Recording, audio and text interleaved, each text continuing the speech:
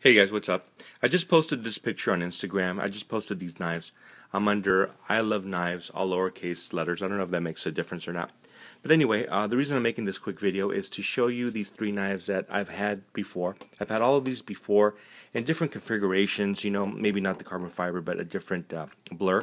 Also the paramilitary 2, I've had it in pretty much every configuration except for the sprints. I've never had a sprint run. And the Hogue, I've had the Hogue in the green. Damascus with the Tonto blade.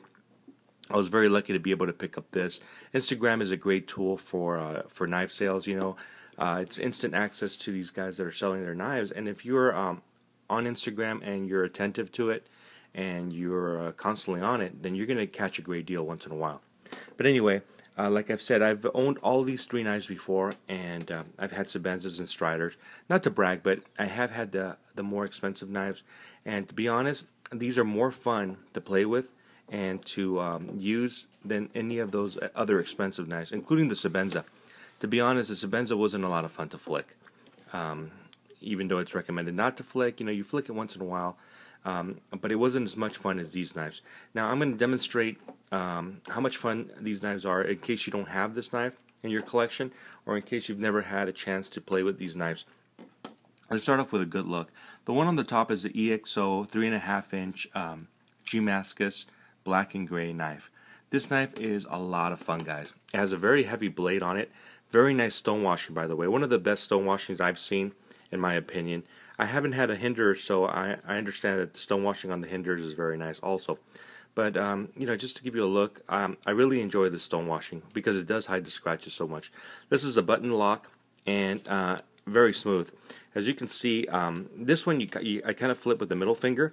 I put it behind. It has dual thumb studs. I put it behind the thumb stud and I flick open. Really a lot of fun, especially when I'm driving or watching TV.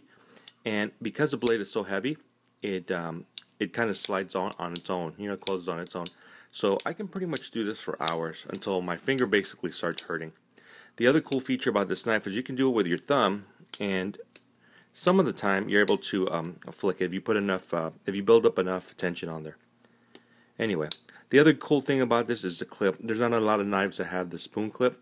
I personally like it. Some people hate it. They say it looks like an actual spoon, but I think it's pretty cool. It looks in the pocket, very distinctive look, and when guys look at it, a lot of guys have never seen it before. When you're walking in the street or you're in the gun shop, and they'll ask you about it, which is kind of cool because you get to talk about knives, right? Small lanyard loop, which I don't use, a little post. But anyway, really nice texturing. Some people say it looks like mold. I've had the green one. I have the green one also. I got it in a knife sale about a week ago, which I'm very grateful to have gotten because I love these knives. This time I went with this drop point blade. It has a nice little swedge on top, unsharpened of course. But look at the way the logos are laser engraved. Let me see if we can see it. Maybe not. But the Hogue logo is like laser engraved on there. It looks really cool. Anyway, that's the EXO1. A lot of fun, guys. If you don't own this knife, if you've never played with it, you know, think about getting it. You can pretty much pick them up on the secondary market between $90 and $100. They go retail for about $146, $160, but you can always find them on the secondary market, I found. Also, the classic paramilitary 2 with the compression lock on top. I mean, this knife is really fun. This knife really hasn't really broken in for me, but it's still a lot of fun to flick. Also that middle finger, but as you know, with the Spyderco, you can do the Spidey drop, or you can do, let's see what else, you can flick it with your thumb, you can flick it with your middle finger. This is a lot of fun to play with. It's not exactly a low ride clip on it, but it's adequate. And everyone recognizes the little Spidey logo on the clip. This one's nice because it's all murdered out, all in black, so it looks very classy. It pretty much goes with anything. These three knives I carry for work exclusively. I really don't carry them on my day off unless I'm just in the mood to play with something while I'm driving or something. But anyway, great knife. You can't go wrong with paramilitary 2. If I could only pick one knife, it would be a paramilitary 2 for the rest of my life to carry.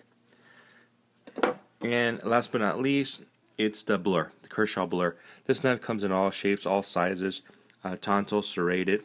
I prefer the upgraded steel. I believe it's the 154, what is it? Anyway, 154 CM or CM 154. which is an upgraded steel from what they usually use.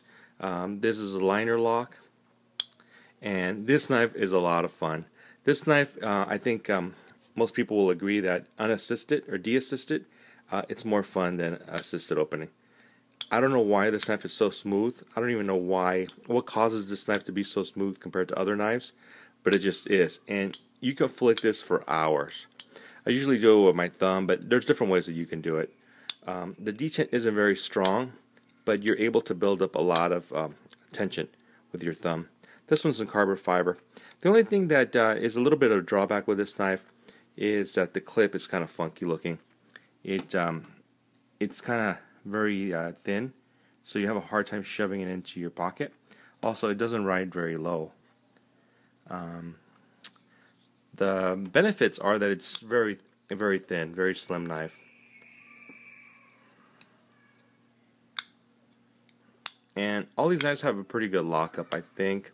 I'm not really big on lockup as long as there's no issues. Also, they're pretty well centered, you know. Anyway, guys, I didn't want to make it too long. I know I haven't been making videos a lot, but I have been on Instagram, and that's just a lot more convenient and a lot easier to do. So anyway, hope you enjoyed the video. If you don't have these knives, I would recommend that you pick one up and play with it. I guarantee you that once you do that, you're going to be hooked. They come in a lot of different configurations as far as insert material, G10 color, blade color, and this one comes in green. And not only does it come in Damascus, but it comes in the aluminum handle. Alright guys, if you have one of these, maybe comment and let us know if you like them too. I guarantee that anyone that plays with these is going to fall in love. Alright guys, thanks for watching. Bye.